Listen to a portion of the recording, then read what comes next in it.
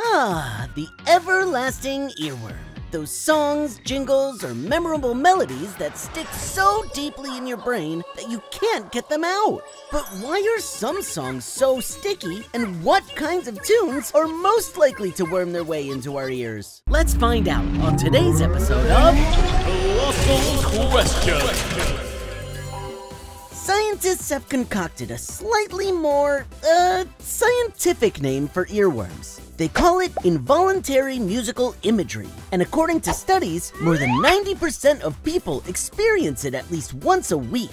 There's lots of common traits of songs that are particularly good at sticking. Usually, it's a song you've heard a ton of times.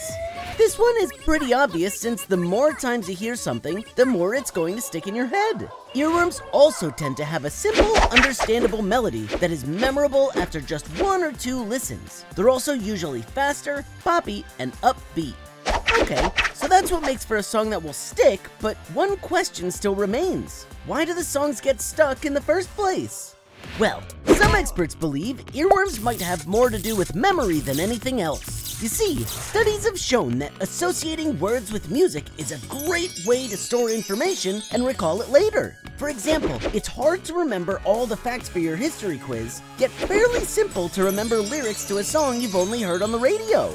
Other experts believe that earworms developed alongside the fairly modern ability to record and re-listen to a piece of music.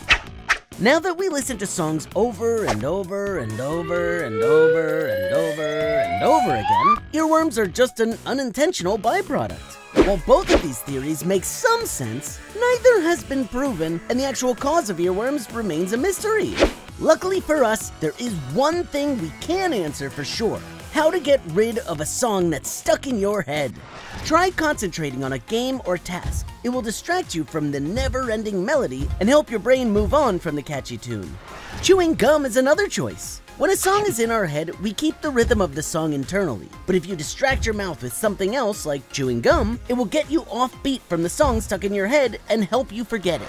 And your last option is simple. If you can't beat them, join them. Just listen to the whole song and see if that satisfies that part of your brain that really wanted to hear it.